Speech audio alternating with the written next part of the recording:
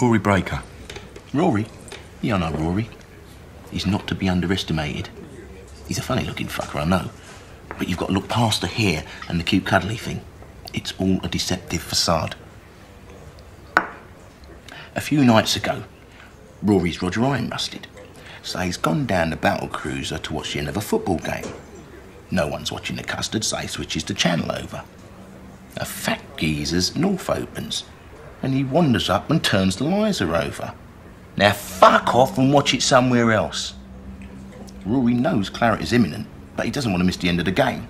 So calm as a coma, picks up a fire extinguisher, walks straight past the jam rolls who are ready for action, and plonks it outside the entrance.